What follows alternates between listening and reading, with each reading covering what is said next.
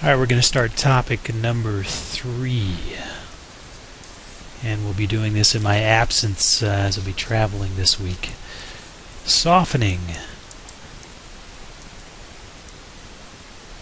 Water softening. And so this is going to be, you can follow along on page 418 out of our textbook. So when we talk about water softening, we're mainly interested in removing hardness from the water. And so if you remember back to the materials that we discussed in chapter 2, we mentioned total hardness. What is total hardness? So total hardness is the sum of the multivalent cations in water.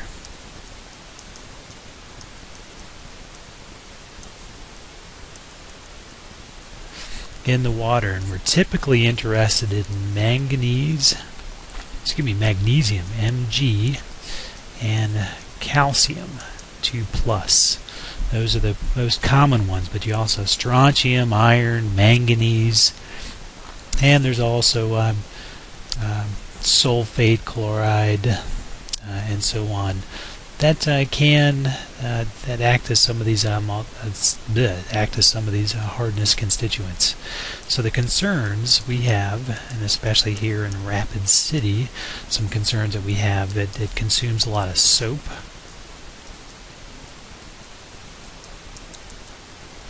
And so some of the chelators that are in soap consume the magnesium and calcium that you have in the water. And then item number 2, you get calcium CaCO3, calcium carbonate deposition. And this can happen in a lot of pipes and home plumbing systems that you have. As you increase the temperature of water, you're facilitating or increasing the reactions to precipitate calcium carbonate. And that's kind of the sludge you get in your hot water heaters that are typically found, or hot water heaters in hard water areas. So let's come up with some definitions here. And so we have hardness. So hardness is the dissolution of calcium and magnesium carbonate and bicarbonates. And this is equal to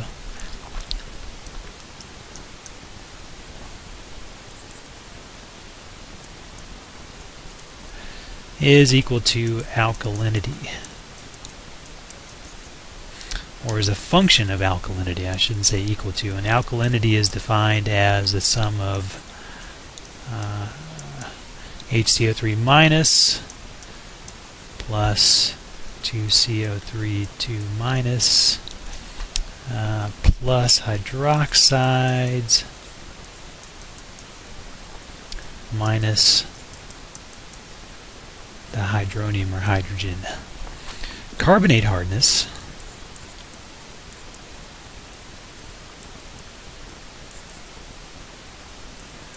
and this will get explained further in some other videos I'm going to have you watch.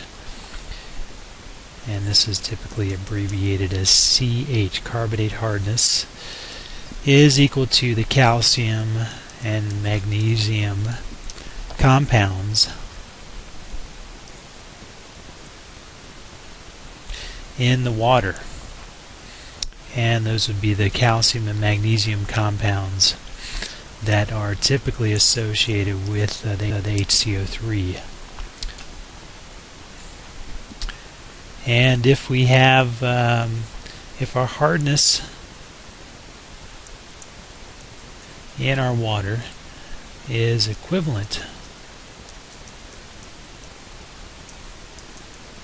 to alkalinity in the water, then we have, that's equal to our carbonate hardness. And so our alkalinity would typically be expressed in this species as most common in our water. And then the excess amount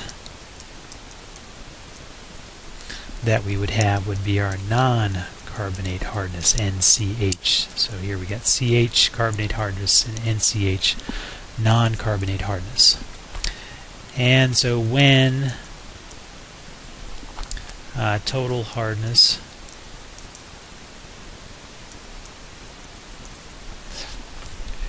is less than or equal to alkalinity, well, then our total hardness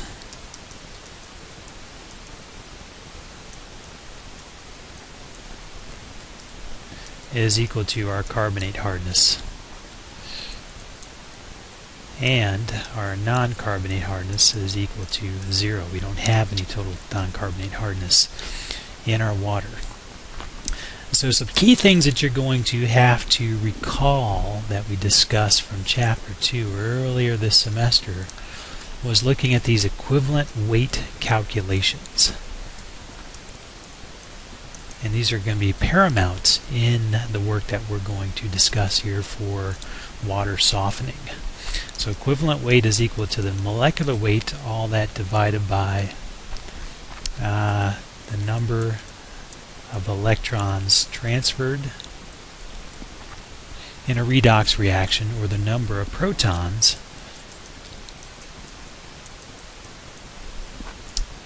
in an acid-base reaction.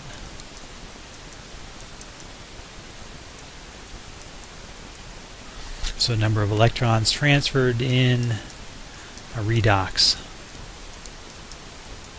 reaction. So it's a molecular weight divided by one of these two. And this is typically grams per equivalents, the units at the bottom. And this is equivalent weight EW. And then we have milliequivalents per liter is equal to the milligrams per liter of the species, all that divided by the equivalent weight, which we have right up here. And so if we do an example here of what this calculation would be, and so let's say for CaCO3, calcium carbonate. So remember, calcium carbonate, this has a calcium 2 plus, and this is CO3 2 minus. And so the N, the number of electrons transferred, or N, is equal to 2 gram equivalents per mole. So therefore the equivalent weight EW for this species is equal to 100 grams per mole. Alright, so that's the molecular weight, all that divided by 2 grams per equivalent mole, and this is going to get these units to cancel out, would be equal to 50 grams per gram equivalents in this system. And so let's say that we have, as an example, we have 200 milligrams per liter of CaCO3, and we want to do that. So if we want to get the milliequivalents per liter, well, that would be equal to 200 milligrams per liter, all that divided by 50 milligrams per milligram equivalents. So again, that's coming from right up here, and that would give us 4 milliequivalents per liter.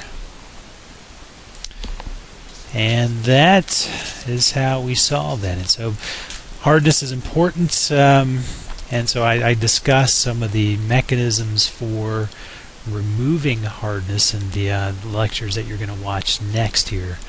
And so for this assignment, or for this this section of work, there's a couple important things that I would like you to review. And let's hit.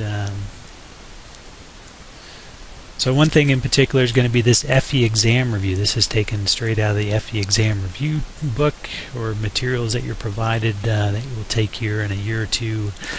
And this is the lime soda ash lime softening equations that are here.